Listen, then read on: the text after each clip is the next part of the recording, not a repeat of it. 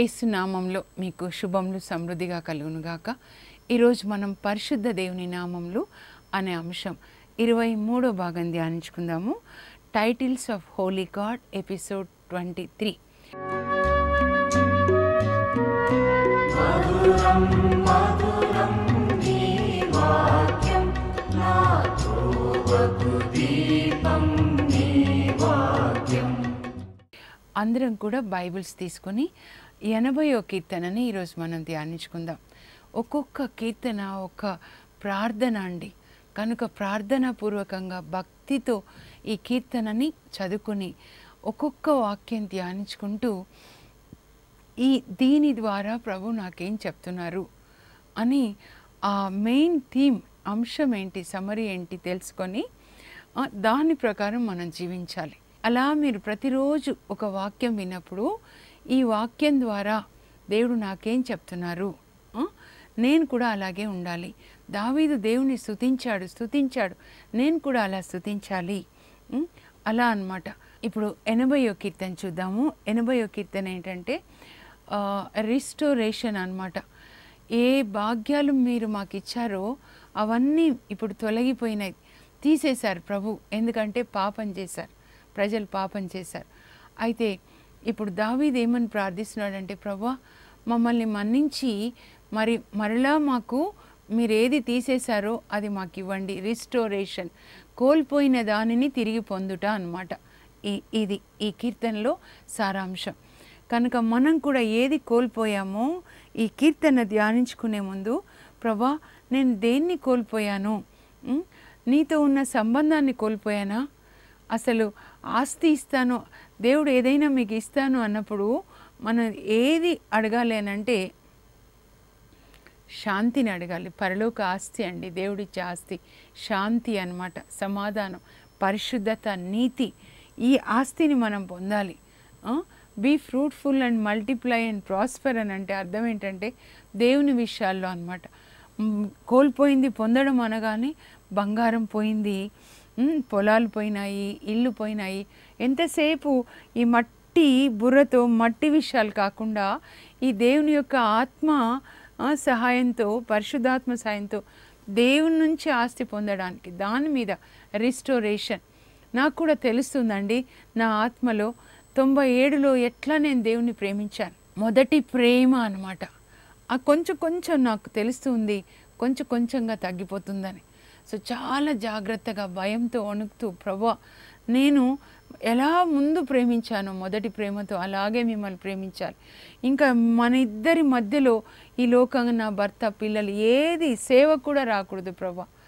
ఎందుకంటే మనం దర్శన గ్రంథం ధ్యానించుకున్నప్పుడు చూద్దాము, అక్కడ యేసు ప్రభు ఎఫెసీ సంఘంతో మాట్లాడితే ఏమంటారంటే, మీరు చాలా కష్టపడుతున్నారు నా కోసం, ఓర్పు వహించారు, ఎంతో సహనం ఉంది మీకు, నా మీద ఎంతో ప్రేమ ఉంది.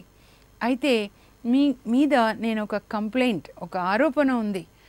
నేను గమనిస్తూ ఉన్నాను మిమ్మల్ని జాగ్రత్తగా, మీరు మొదటి ప్రేమతో నన్ను ప్రేమించట్లేదు. ముందు ఎలా ఉన్నారు, కానీ ఇప్పుడు ఏమైపోతుంది, మెల్లమెల్లగా తగ్గిపోతుంది. అది మన రిలేషన్, దేవునితో ఉన్న రిలేషన్ తగ్గిపోకూడదండి. పరమగీతాల్లో చూసాం, ఎస్తేరు రాజు అంతఃపురంలోకి వెళ్తుందన్నమాట. పరమగీతాల్లో కూడా నా ప్రియుడు నావాడు, నేను అతని దానను, I am his and his mine. పరమగీతాలు 2:16. అదే సెయింట్ అగస్టిన్ గారు చెప్తారనమాట. ఒకరోజు మనం ధ్యానించుకుందాం. ప్రభు నాకు ప్రేరణ ఇచ్చారనమాట. Teachings of the 12 అపోజల్స్. అప్పుడు అపోస్తులు ఎలా ప్రీచింగ్ చేశారో అది ఒక చిన్న పుస్తకంలాగా మరి నెట్లో ఉందని నేను విన్నాను అనమాట. సో దాన్ని సంపాదించుకొని అది చెప్పమంటున్నారు. అపోస్తులు ఏది బోధించారో మరి 12 మంది, అలాగే పౌలు, మన బోధన అలాగే ఉండాలి. యేసు ప్రభువుని వాళ్ళు అనుకరించారు, మనం వాళ్ళని అనుకరించిన వాళ్ళలో మనం ఎక్కువగా చెప్పుకునేది ఏంటంటే, దేవుడు నాకు కూడా చెప్పింది ఎవరు అని అంటే Saint Augustine and also Saint Jerome. ఆ తర్వాత షౌరివార్, Saint Francis Xavier, Saint Francis of Assisi, Saint Vincent D Paul, వీళ్ళందరూ అపోస్తులు ఎలా ఉన్నారో అలా ఉన్నారనమాట. మనం కూడా అలా ఉండాలండి. ఈ లోకంలోనికి అక్కడి నుంచి వచ్చాం, పరలోకం నుంచి దేవుని రాయబారులుగా, క్రీస్తు రాయబారులుగా ఈ లోకంలో యేసు ప్రభులాగా దేవుని పనిచేసి దేవుని రాజ్యం స్థాపించి మళ్ళీ వెళ్ళిపోవాలి అంతే. దీని మీదే మన ధ్యాస ఉండాలన్నమాట. కాబట్టి దేవుని శక్తిని మనం మొయ్యాలి, పరిశుద్ధాత్మని మొయ్యాలి. ఆ పరిశుద్ధాత్మ ద్వారా నడిపించబడాలి. పరిశుద్ధాత్మ ఏం చేస్తాడంటే మనలోనికి వచ్చి పాపాన్ని ఆయన నశింపజేస్తాడు, శరీర వాంఛల్ని నశింపజేస్తాడు. రోమా 8 మీరు చదవండి. పరిశుద్ధాత్మ ఎవరి యందు లేదో వాళ్ళు దేవునికి చెందిన వాళ్ళు కాదు. రోమా 8:9 అన్నమాట. ఇంకా ఏం చెప్తున్నాడంటే దేవుడు ఏ శక్తితో యేసు ప్రభుని లేపాడో, పరిశుద్ధాత్మ శక్తితో, ఆ పరిశుద్ధాత్మ మీలో ఉన్నట్లయితే మీ మర్త్య శరీరాలకి కూడా ఆ పరిశుద్ధాత్మ దేవుడు జీవాన్ని ఇస్తాడు. ఆ పరిశుద్ధాత్మ మనలో ఉన్నప్పుడు ఆయన పాపక్రియలని నశింపజేస్తాడు. పరిశుద్ధాత్మ మనలో ఉండి అగ్నిలాగా ఒక్కొక్కటి మన శరీర క్రియలన్నిటినీ కూడా మరి తాగుడు కావచ్చు, ధనాశ కావచ్చు, స్వార్థం, అసూయ, సెల్ఫ్ సెంటర్డ్ స్వార్థం, నేను నేను నేను నేను నన్నే ప్రేమించాలి అందరూ, నా భర్త ప్రేమించాలి, వీళ్ళు ప్రేమించాలి, వీళ్ళు చేయాలి, వీళ్ళు నేను కాదు. You have to die for self. మన సొంత చిత్తానికి మనం మరణించి దేవుని చిత్తం చేసేలాగా మనకి సహాయం చేసే సహాయకుడు, హెల్పర్ ఎవరంటే పరిశుద్ధాత్మ దేవుడు. అందుకే పరిశుద్ధాత్మ లేని వాళ్ళు దేవునికి చెందిన వాళ్ళు కాదు అంటాడు. దేవుని ఆత్మచే నడపబడిన వాళ్ళు దేవుని పుత్రులు అని చెప్తాడనమాట. పౌలు 8వ అధ్యాయం చదవండి, రోమా 8. రోమా పత్రిక ఒక సువార్తలాగా మీరు చదవండి. రోమా 8 అంత బాగుంటుందండి చెప్పాలంటే, 12వ అధ్యాయం అట్లా.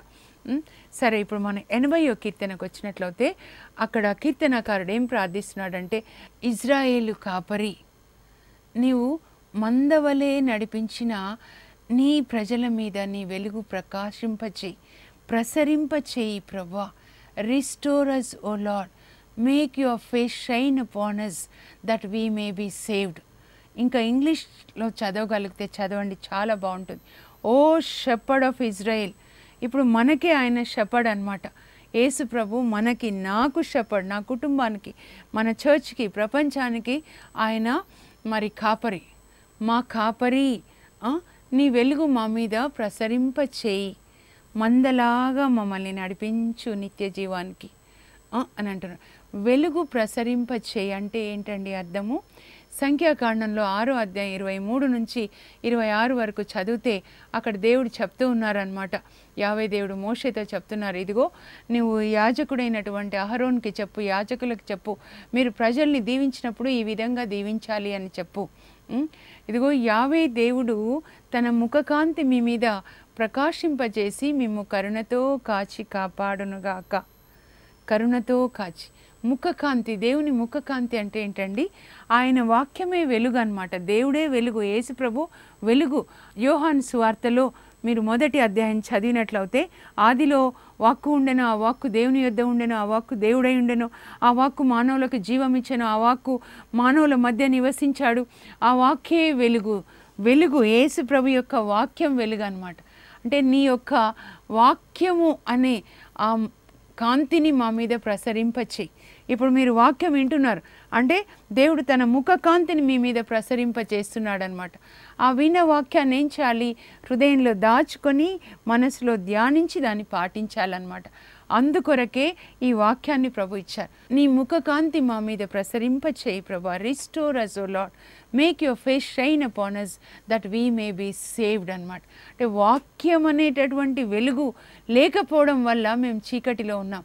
చీకటిలో ఉన్నప్పుడు ఏమైపోయింది అని అంటే మీ యొక్క రక్షణ మాకు దూరం అయిపోయింది. యేసు ప్రభు దగ్గరగా ఉండడం అంటే అర్థం ఏంటంటే ఆయన వాక్యం మీ హృదయంలో ఉండడం అన్నమాట. ఏమంటున్నాడంటే, ఎందుకు మా మీద నువ్వు కోపగించావయ్యా, నీవు మమ్మల్ని ఎక్కడి నుంచి తీసుకొచ్చావు అంతా చెప్తున్నాడు అనమాట. ఐగుప్తులో ఉన్నారు వాళ్ళు, ఫరో రాజు కింద బానిసలుగా. కానీ అక్కడి నుంచి మోషే నాయకత్వంలో విడిపించి ఎడారిలో నడిపించి వాగ్దాన దేశానికి తీసుకొని వచ్చి వాళ్ళని ఆశీర్వదించారు. అదండి ఇక్కడ చరిత్ర. అందుకే మీరు కీర్తనలు చదువుతున్నప్పుడు ఇంకా వస్తాయి చూడండి. 78వ కీర్తన 105 ఇజ్రాయేళ్ల చరిత్ర అంతా ఉంటుంది. పాత నిబంధన ఒక కీర్తనలో ఉంటుందన్నమాట, నట్షెల్లో. అట్లా చదువుకోవాలి. ఏమంటున్నాడంటే, ఎందుకు మా మీద కోపంగించి మా చుట్టూ నీవు వేసిన కంచె రక్షణని తొలగించావయ్యా? ఎందుకు? ఇప్పుడు మాకు రక్షణ లేదు కాబట్టి అడవి పందులు వచ్చేసి మమ్మల్ని తొక్కేస్తున్నాయి. అడవి పందులు అంటే మీరు మరలా ఎక్కడికి వెళ్ళాలి అని అంటే లూకా 15కి వెళ్ళినట్లయితే తప్పిపోయిన కుమారుడు ఆ పందుల యజమాని దగ్గరికి, సైతాన్ దగ్గరికి వెళ్ళాడనమాట. తల్లిదండ్రుల నుంచి, దేవుడి నుంచి తప్పిపోతే త్రాగుడు, ఇవన్నీ ఇంకా డ్రగ్స్ అన్నీ, బెట్టింగ్స్ ఈ మధ్య చెప్తున్నారు ప్రభు చెప్పమని. సైతాను బెట్టింగ్స్ ద్వారా, క్రికెట్లో బెట్టింగ్స్ అంట, జగన్ మీద బెట్టింగ్స్ అంట చెప్తూ ఉన్నారనమాట. ఆయన గెలుస్తాడు, గెలవడని లక్షలు కోట్లు బెట్టింగ్స్. ఇదంతా సైతాను వల. సైతాను ఉరి అనమాట. ఉరివైపు పరిగెత్తుతున్నటువంటి పక్షుల్లాగా వేటగాడు ఒక ఏం చెప్తారు, వల వేసినప్పుడు ఉరివైపు పరిగెత్తుతున్నారనమాట. సో వీటన్నిటి నుంచి మీరు బయటికి రండి ప్రభువు చెప్తూ ఉన్నారు. ఈ బెట్టింగ్లు, గ్యాంబ్లింగ్స్ భారతదేశం మొదటి స్థానంలో ఉంటుందంట. ఎవరి డబ్బో ఏంటి గ్యాంబ్లింగ్స్, ఈ సైతాను వలలోకి దయచేసి మీరు వెళ్ళకండి. ఇక్కడ ఏమంటున్నాడంటే ఆ కీర్తనాకారుడు, ప్రభా మమ్మల్ని ఐగుప్తు నుంచి మీరు తీసుకొని వచ్చారు, మీరు ఎడారిలో మమ్మల్ని ఒక మందలాగా నడిపించారు, తీసుకొని వచ్చి మమ్మల్ని కానా దేశంలో, వాగ్దాన దేశంలో మీరు నాటారు. మీరు ఒక ద్రాక్ష తీగను, అంటే ఈ ద్రాక్ష తీగ ఎవరు అని అంటే అబ్రహాం సంతతి అనమాట, ఇస్సాకు యాకోబుల సంతతి. ద్రాక్ష తీగని తీసుకొని వచ్చి కానా దేశంలో నువ్వు నాటావు. దాని చుట్టూ కూడా పాదు చేసావు, దానికి ఎరువు వేసావు, నీళ్లు పోసావు. ఆ ద్రాక్ష తీగ ఎంత వ్యాపించింది ఇజ్రాయెల్ దేశంలో, చుట్టూ కూడా అంత వ్యాపించింది. ఎంత చక్కగా మమ్మల్ని కాపాడావు ప్రభా. అయితే ఇప్పుడు ఎందుకు ఈ ద్రాక్ష తీగ చుట్టూ ఉన్న ఆ రక్షణ గోడను తీసేసావు ప్రభా? అంటే దేవుడు వెళ్ళిపోయినాడు అనమాట. వీళ్ళు పాపం చేసినప్పుడు దేవుని సన్నిధి లేదు. సంసోన్ని మీరు ఊహించుకోనండి, ఆయన దేవుని రక్షణని కోల్పోయాడు. అప్పుడు ఫిలిస్తీన్లు ఆయనని కళ్ళు పెరికేస్తారు కదా, నూనె గానుగా తిప్పిస్తారు. కానీ దేవుడు ఉన్నప్పుడు వాళ్ళు ఏం చేయలేకపోయారు. ఆయన పాపంలో ఉన్నప్పుడు కూడా దేవుడు ఆయనను కాపాడారు. అలాగే ఇప్పుడు ఇజ్రాయేల్ ప్రజలు చేస్తున్న పాపాన్ని బట్టి దేవుడు వెళ్ళిపోయినాడు, వాళ్ళ చుట్టూ రక్షణ లేదు. అప్పుడు చుట్టుప్రక్కల ఉన్నటువంటి ఆ దేశాల వాళ్ళు వచ్చి దోచుకుంటున్నారు. అడవి పందులు మమ్మల్ని తొక్కేస్తున్నాయి. అడవి పందులు అంటే పిచాచులు అన్నమాట. ఆ పిచాచు ఆ పందుల పొట్టు తినాలనుకుంటాడు కదా తప్పిపోయిన కుమారుడు.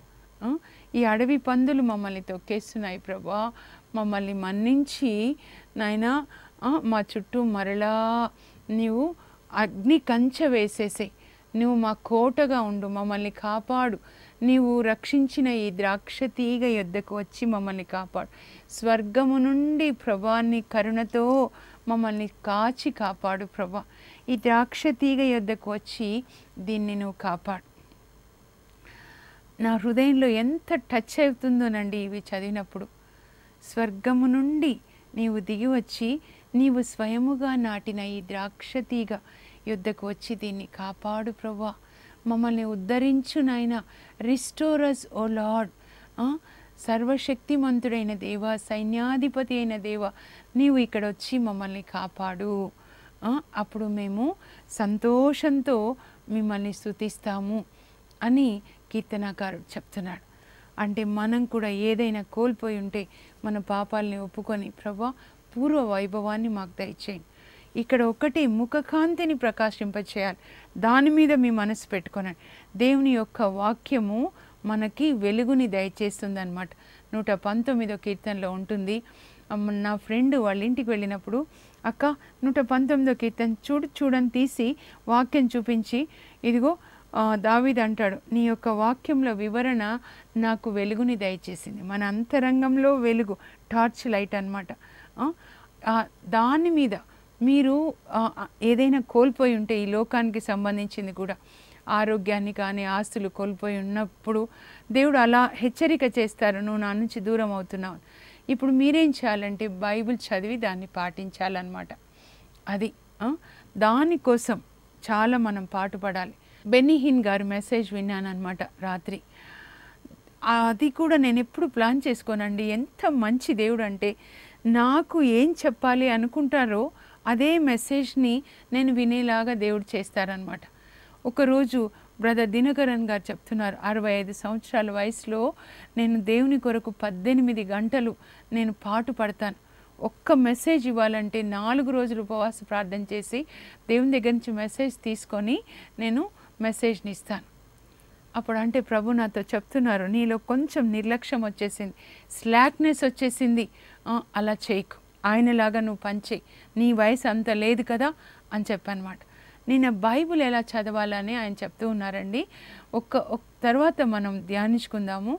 ఆయన చెప్తున్నారు ఎట్లా బైబిల్ చదవాలంటే మీరు book by book, chapter by chapter చదువుతారు కదా, అయితే థాట్ బై థాట్ చదవాలి.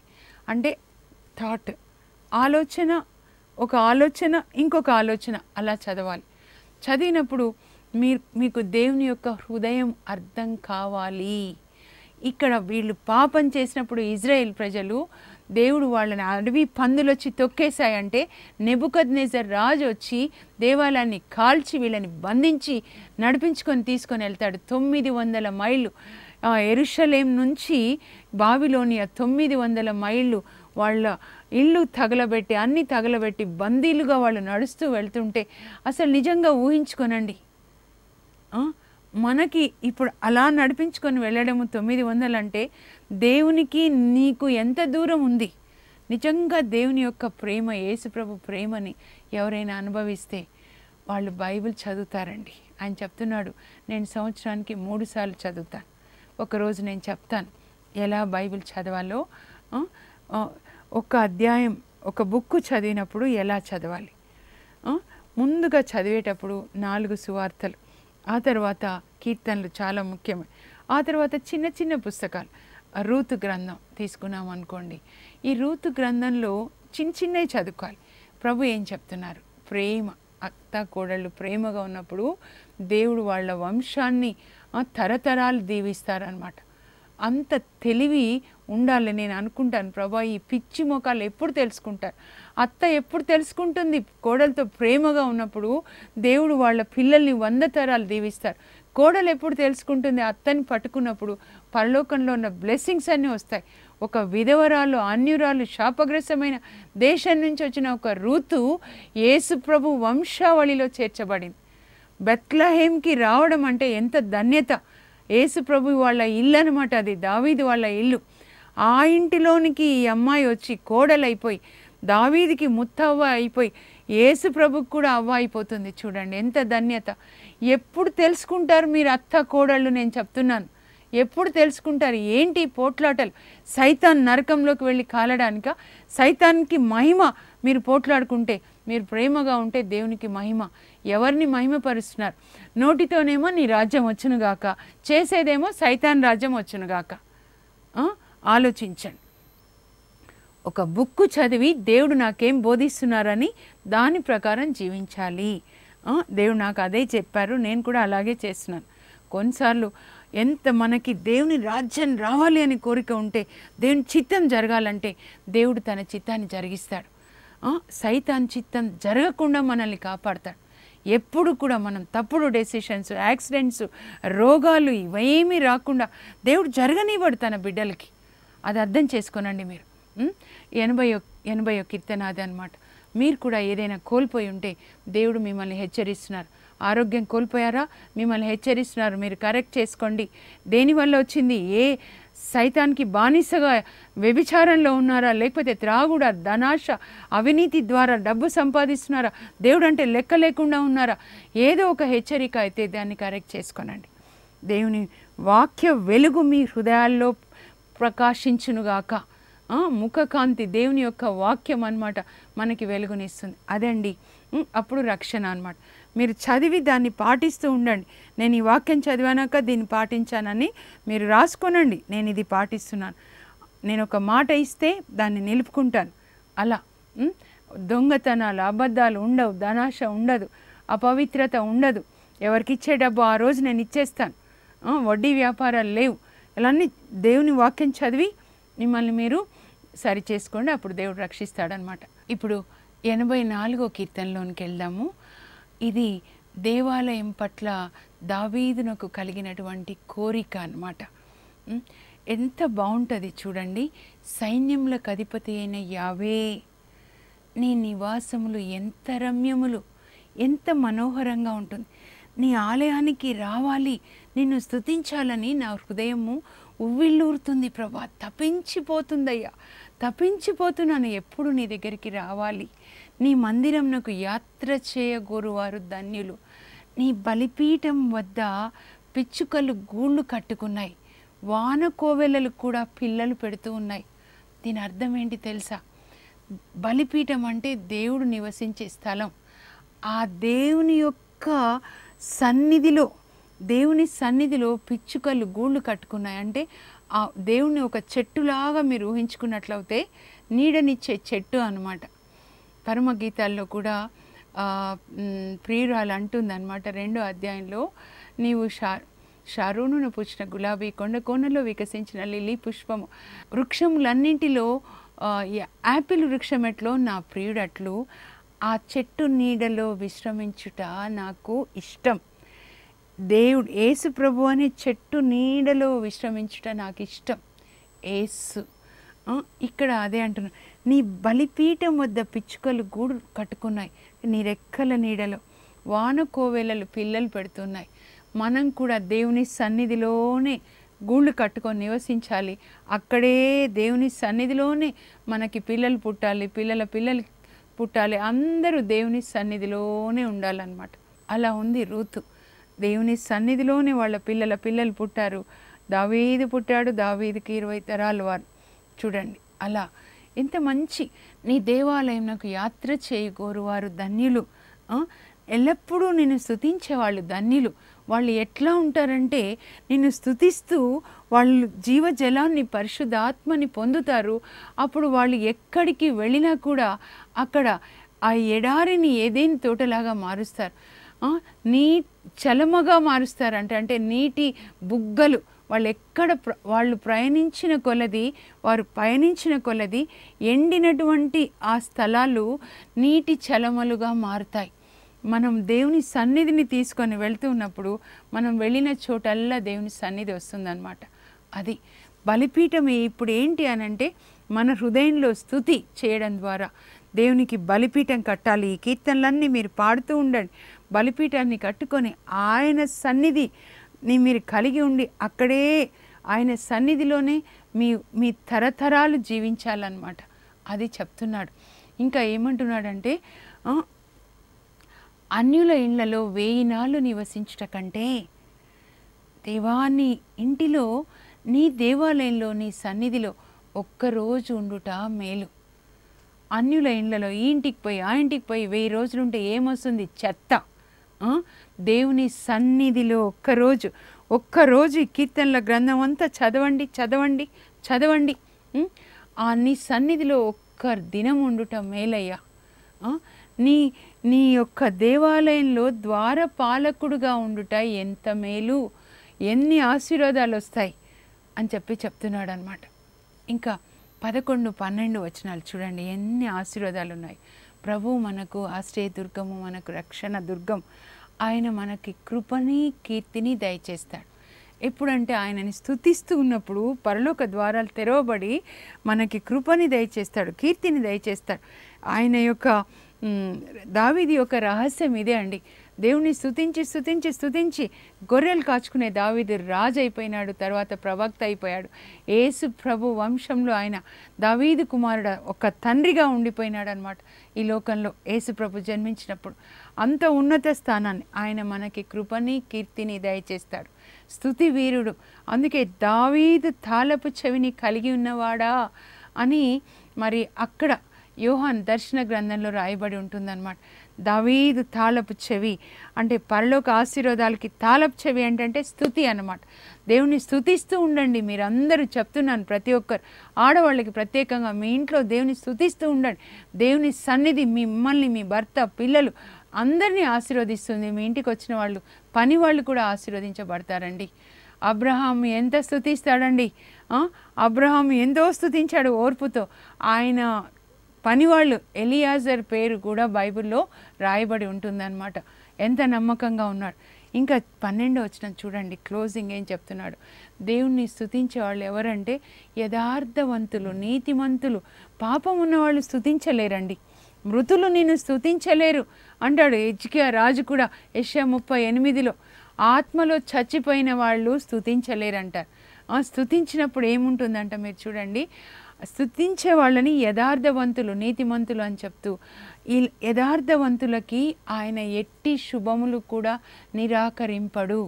ధర్మవర్తనులుగా మనువారికి ఆయన ఎట్టి శుభములు నిరాకరింపడు. అంటే నెగిటివ్ అంటే అర్థం ఏంటంటే ఆయన అన్ని శుభాలు, అన్ని ఆశీర్వాదాలు ఇస్తాడనమాట. అన్ని ఆశీర్వాదాలు మన స్థుతిలోనే ఉన్నాయన్నమాట. ఒక తాళం ఒక కీతో తెరవాలి కదా, ఏ తాళం చెవికి రాదు, దేనికంటే అది ఏ తాళానికి ఆ తాళం చెవే పెట్టాలి కదా. పరలోకం నుంచి దీవెనలు రావాలంటే దేవుని స్తుతించాలి. ఎంత మంచి కీర్తన, మీరు మళ్ళీ ధ్యానించుకోనండి. ఆయన దేవాలయానికి వెళ్ళడం, మీ ఇంట్లోనే ఆయనని స్తుతిస్తే ఆయన అక్కడ నివసిస్తాడు. మీ హృదయమే దేవాలయం. మీరు ఎక్కడ స్తుతి చేస్తే అక్కడ ఆయన సన్నిధి ఉంటుందండి. మీకు తపన ఉండాలి, దేవుని స్తుతించాలి. మొన్న నేను ఆదివారం రోజు అనమాట, ఎప్పుడు దేవుని సన్నిధి నాతో ఉండాలి, అప్పుడే దేవుడు నాతో ఆ బెన్నిహిన్ గారిది హల్లెలూయా 1000 సార్లు అనమాట, 1000 మంది పాడుతున్నారు హల్లెలూయా అని. అప్పుడు మా ఇల్లంతా దేవుని సన్నిధితో నింపబడిందండి. నేను పడుకునేటప్పుడు కూడా అలా పెట్టుకొని మొత్తం దేవుని సన్నిధి గుడారంలాగా మా ఇంటిని ఆవరించినప్పుడు, అప్పుడు ఆయన ఆ సన్నిధిలో, ఆ గుడారంలో, ఆ ఆలయంలో ప్రశాంతంగా మేము నిద్రిస్తామన్నమాట. అన్ని ఆశీర్వాదాలు దేవుడు ఇస్తారండి ఆయనని స్తుతించిన వాళ్ళకి. ఆయన మీద మన హృదయం ఉన్నప్పుడు, ఉవ్విళ్ళు ఊరినప్పుడు తప్పించిపోవాలి. ఎప్పుడు రావాలి ప్రభా నీ సన్నిధికి? మీరు ఎప్పుడు దేవుని స్తుతిస్తూ ఉంటే ఆ మీలే దేవాలయం అన్నమాట. దైవస్తుతి మందిరం అని మీ గృహము పిలువబడును గాక అంటారు దేవుడు. యెషయా 60వ అధ్యాయంలో మీరు చూడండి 20 ఆ మధ్యలో ఉంటుందన్నమాట. ప్రార్థన చేసుకుంది. అలాంటి కోరికని దేవుడు మీకు కలగజేయుదురుగాక. ఈ మట్టి శరీరం గురించి ఏం తినాలి, ఏం త్రాగాలి, ఏం ధరించాలి అని ఆలోచించొద్దు. ఒకరోజు శవం అయిపోతుంది, శవం ఇది అని గుర్తుపెట్టుకోనండి. ప్రభు నాకు కొన్నిసార్లు అలాగే చూపిస్తారు. ఆ సెల్ ఫోన్లో ఈ మధ్య పాపం వస్తూ ఉంది. అప్పుడు నాకు ఎట్లా కనపడతారంటే 2 శవాల్లాగా కనపడతారు. మన శరీరం కోసము మీరు పాటు పడొద్దు. అశాశ్వతమైన భోజనానికై శ్రమించకండి, శాశ్వతమైన భోజనం కొరకు మీరు శ్రమించండి. మనుష్య కుమారుడు మీకు ఆహారాన్ని ఇస్తారు, ఆహారం ఇదే. కీర్తనలు ఆనందించండి. ప్రార్థన చేసుకుందాం. పరలోకపు మా తండ్రి, మీ పరిశుద్ధ నామమునకు స్తోత్రం కలుగును గాక. 84వ కీర్తనలో కీర్తనాకారుడు చెప్పినట్లుగా, ప్రభువా తండ్రి నీ నివాసములు ఎంత రమ్యముగా ఉన్నాయి. నీ బలిపీఠం యొద్ద పిచ్చుకలు గూళ్ళు కట్టుకుంటున్నాయి, వాన కోవెలలు పిల్లల్ని పెడుతూ ఉన్నాయి. నీ యొక్క దేవాలయానికి యాత్ర చేసేవాళ్ళు ధన్యులు. నీ ఆలయంలో ఒక్కరోజు ఉండుట అన్యుల ఇళ్లలో 1000 నాళ్ళు ఉండుట కంటే మేలు అంటున్నారు. నీ యొక్క ద్వారం దగ్గర ద్వార పాలకుడుగా ఉండుట కూడా ఎంతో మేలు. అలా మిమ్మల్ని స్తుతించే వాళ్ళకి మీరు ఎలాంటి శుభం కూడా నిరాకరింపరు, అంటే అన్ని శుభాలు దయచేస్తారు. ప్రభా ఇదంతా కూడా మేము ధ్యానించుకొని ఎల్లప్పుడూ మిమ్మల్ని స్తుతించే పరిశుద్ధాత్మ దావీదుని అభిషేకించినట్లుగా మా అందరి మీదకి కూడా వచ్చును గాక. ప్రభా ఈ లోక ఆశల నుంచి మాకు విడుదల దయచేయండి. పరిశుద్ధాత్మ అగ్ని మా మీదికి దిగొచ్చి శరీర వాంఛల నుంచి, లోక ఆశల నుంచి, లోక డంబం నుంచి మాకు విడుదల కలుగును గాక. దావీదులాగా స్తుతించే స్తుతివీరులుగా మమ్మల్ని అభిషేకించండి. యేసు నామంలో అడుగుచున్నాం తండ్రి, ఆమెన్. దావీదులాగా స్తుతించే ఆత్మ మీ మీదకి వచ్చును గాక. God bless you.